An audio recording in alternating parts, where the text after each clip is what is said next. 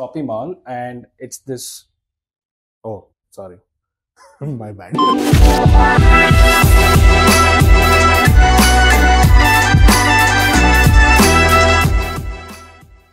Hi everyone, welcome to episode 7 of Glimpse. And this time I have someone new with me. It's our creative head, Anish. Hello. So we are here to talk about the top 5 builds from the month of July. And there are brands like Western Australia, Belgian Waffle, Lunchbar, MPL, much more.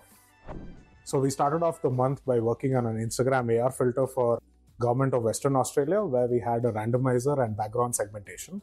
Yeah, that was the most interesting part to the AR filter because we combined two different features in it. And this AR filter actually features different iconic locations across Western Australia related to geology, wildlife, and different scenic places and ancient sites and all that. So this gives the users an immersive experience where they could actually transport themselves and see how the place looks to get an idea of what all different things that they can do across Western Australia. So one of my favorite frames in that filter was the outdoor recreation frame, where it had an interesting west and lake in the background. Yeah, that was actually a beautiful background. So the next project is a very interesting one that we worked with Samsung. So earlier this year, they had one Super Brand Day sale. And again, this time they came back with another Super Brand Day sale with Shopping Mall. Very interesting project, which is... Yeah. So we worked on the great Samsung scroll, where the user had to go through a catalog of Samsung products, which included their home appliances and their mobile sector. And we had actually placed Flip 6 phones across the scroll. And as the scroll continued, when the users were expecting it to end, that is where there was a surprising element. There was a question which basically challenged the user's memory. The users had to recall how many number of Flip 6 they had seen and answer the correct number to unlock a discount voucher. Also, it was launched in 5 number of languages across 6 different countries in Southeast Asia. So Anish, it's been a while since we worked on some interesting playable ads. Yeah. And after a while, we got a chance to work on 2 interesting playable ads for MPL. Yeah. So one of the campaigns for MPL we did was the crash campaign, where basically the user opened a playable ad. They see a rocket that is flying up. Yeah. And before the rocket crashes, you have to check out. So you get maximum rewards. Yeah. And the second one was basically a sneak peek into a Gin Rummy game. It's a very interesting gameplay because Gin Rummy is not like any other card game that you play. It's a little complex because the kind of sets that you need to make from the melds and everything is very interesting. So this playable ad was used as a tool to educate the users on the particular gameplay. And towards the end of the gameplay, there was a download link to the app that they can actually, from where they can download and get some exclusive benefits through this playable ad. Apart from Meta, this playable ad was also promoted on 3 other platforms such as Unity, Moloko, and Liftoff.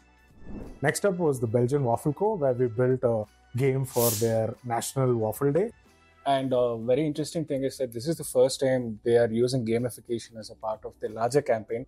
This is a national level campaign where a lot of people actually queue up outside their stores where they get very interesting deals on this particular day around the year, which is not generally available on all other days.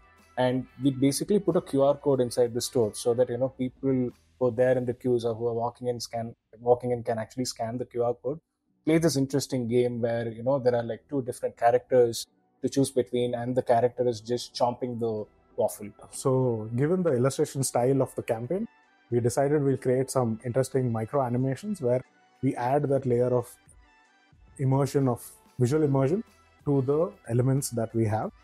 And you just set a high score. Depending on the score that you reach, you can unlock a voucher code and you can use that in your next purchase. Yeah, so the next interesting campaign we worked on was for Mondelez's Lunchbar, where the campaign was based on a conspiracy theme, where they have a character called Lucas, and you have to explore his theories and solve for certain tasks. Okay.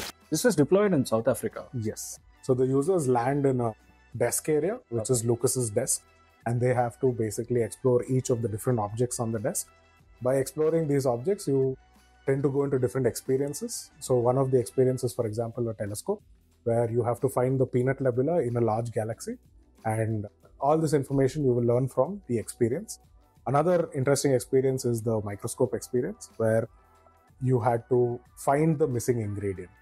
So there are 5 ingredients. There is chocolate, wafer, rice cake, caramel, and peanuts. And basically every time the user plays this experience, it's actually different. So it's not like you can replicate the same experience every single time. Another interesting aspect of the task was the radio task, where you have to listen to different audios and answer a question based on that specific audio at the end of it. So users had to go through 6 tasks totally.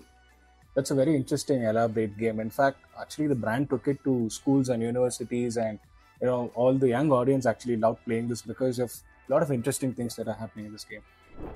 That's a wrap for this month. So those are top 5 builds from the month of July. And as usual, like, share, and comment. Get in touch with us to build your next big campaign. You can unlock a voucher code, and you can use that in your next purchase. You finished the whole thing.